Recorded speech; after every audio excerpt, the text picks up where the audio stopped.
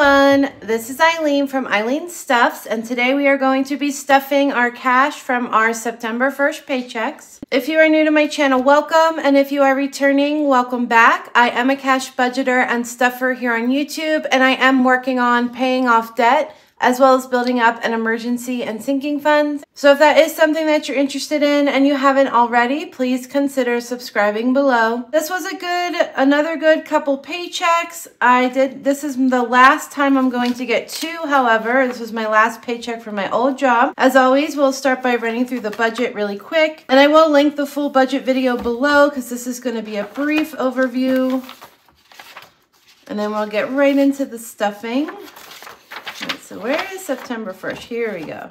And as always, I will zoom you in. September 1st, my pay one, which was my paycheck from my old job, was $1,221.75. Paycheck from my new job was $3,102.50. Those together, my total pay for September 1st was $4,324.25. Now, I did take out $1,200 for estimated taxes. So once I took taxes out, it left me with $3,124.25. And then I did have $198.06 in the bank. Part of that was the prorated days that my roommate is here till the 4th. And once I added that back in, it left me with a total budget of $3,322.31. So this is also my first month that I am paying rent on my own. I have a new lease. It is just me now. So my rent has went up to $1,700 a month. So we got rent, the basic utilities, my health insurance, my credit card. I talked a lot about this in my budget video, so I'm not going to go into it here, but my student loans have totally changed, so I need to call them and find out what's going on with the freeze being over and try to get that situated.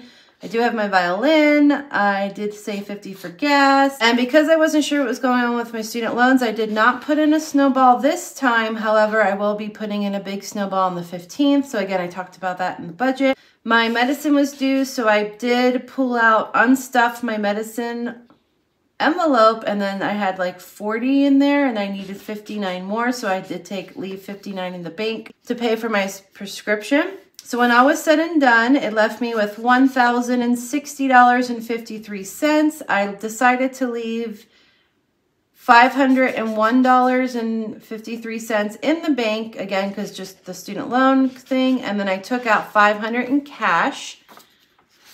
This is how we're breaking down the cash. And that is what we should have over here.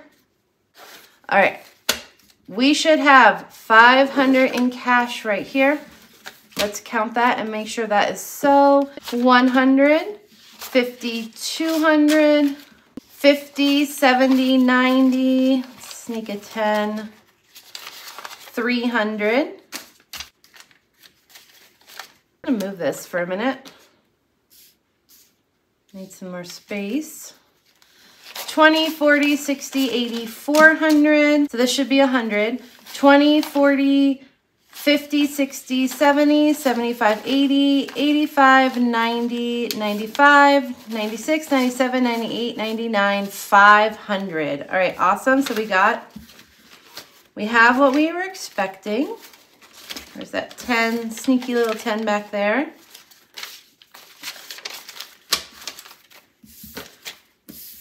And we are going to sort this money, and we will start with the cash stuffing. Let's put this guy back. We have our 100, 50s, 20s,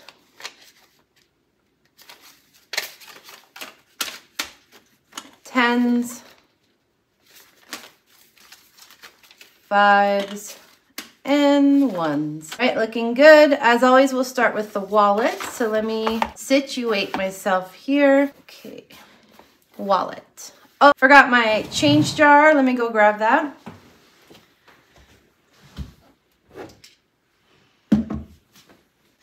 All right. Definitely have change. Boy. So let's start by getting that Oh, there's a good amount of change. Oh, that's like a receipt. I just realized I did that whole thing and I didn't move the...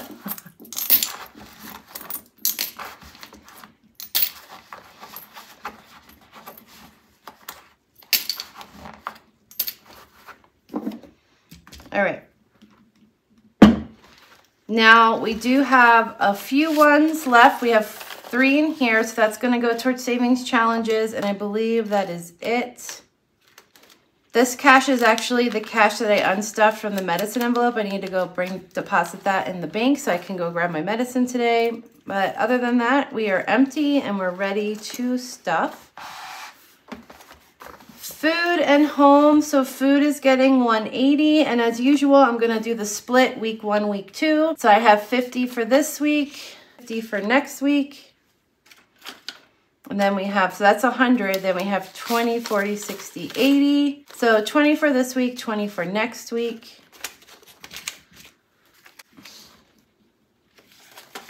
So today is Saturday. I'm filming this a little in advance. I am supposed to be going out tonight, so I did save $30 for going out.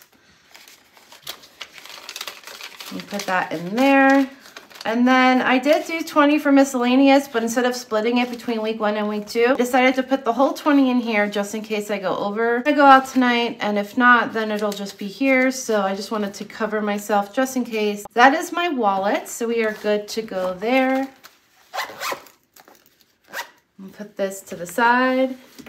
And we are ready to do, first off, do you guys see what's happening here? It's getting like so thick, it's bursting. And a lot of it has to do with the savings challenge money, but I definitely think I need to do a bit of a bill condensing. But this is my week 2 envelope, so we're gonna put it in there so I can stuff that next weekend when I need it for food. And let's get into the sinking funds here. So the first one is bills. As you guys know, this is my emergency fund for bills, and I am just beefing this up as much as I can, especially since I'm on my own. I just want to have that money there. For me, it is just worth it to throw money aside each time, and I think at this point I'm probably going to do my bill condensing. I am going to start looking at putting some of these in my high yield savings account because there's no point in having the cash here. At this point, it'd be nice just to have it in the bank. So what is today even? So I said it's Saturday, it's the 2nd. My bills emergency fund today is actually getting $50. I had enough money this time that I could stuff these envelopes a little more. So we're throwing 50 in the emergency fund for bills, which I'm pretty excited about. We now have 50, 70, 90, 110, 130, 150, 170, 190, 210, 220, 230, 240, 245. I like the sound of that. That is a nice, I mean, that definitely pays for utilities. I mean, depending on the month, it could even be 2 months worth. But yay, that it's also half a car payment if I need, so love it. Medical, as I said, I unstuffed for my medicine, so we're gonna skip that one. I decided to give my general savings a 20. I'm gonna just rearrange for a second because I'm feeling really crowded. All right, so savings is 20. Don't think I put the 20 in yet. We now have 20, 40, 45, 50, 55, 56, 57 in our general savings. This is really just, like I said, a savings. I don't have anything earmarked for it as of right now. I'm skipping shopping and I'm skipping giving again. I am really, it's the ones that are starred here, bills, car, and family, which is my mom. Those were the priority, and everything else I kind of did secondaries on. But Riley is getting 15. And I realized Riley is due for her rabies shot, so that has to happen. Might need to call them next week. Riley has 15 here.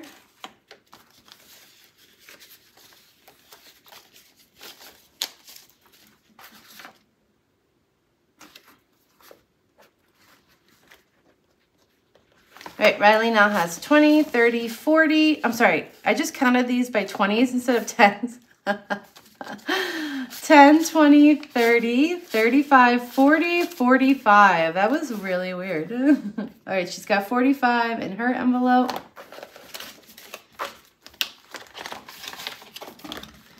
My car is getting 20.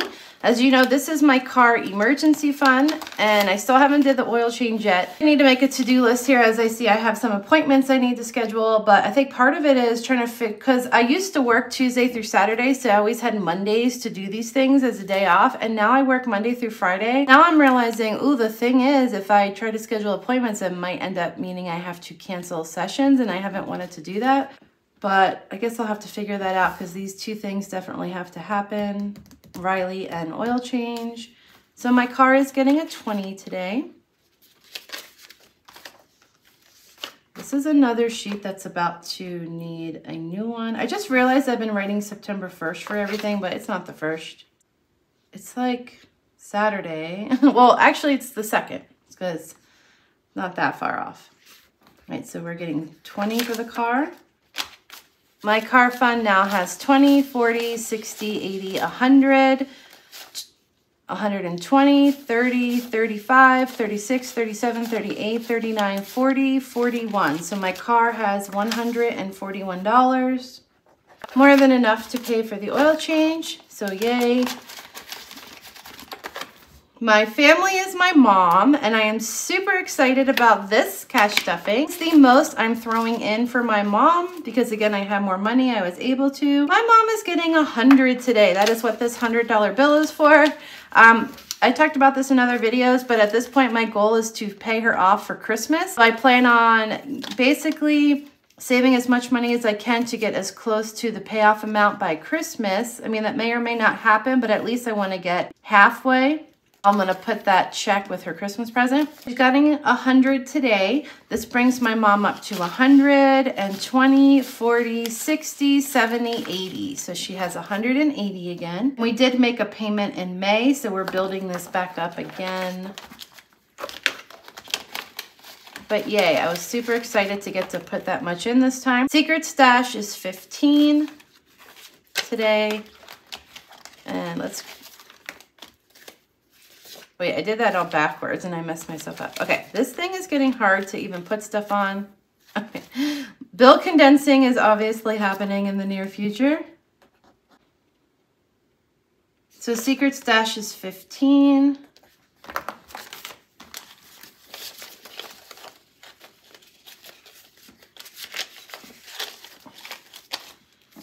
Now we have 10, 20, 25, 30, 35, 36, 37, 38 in our secret stash fund.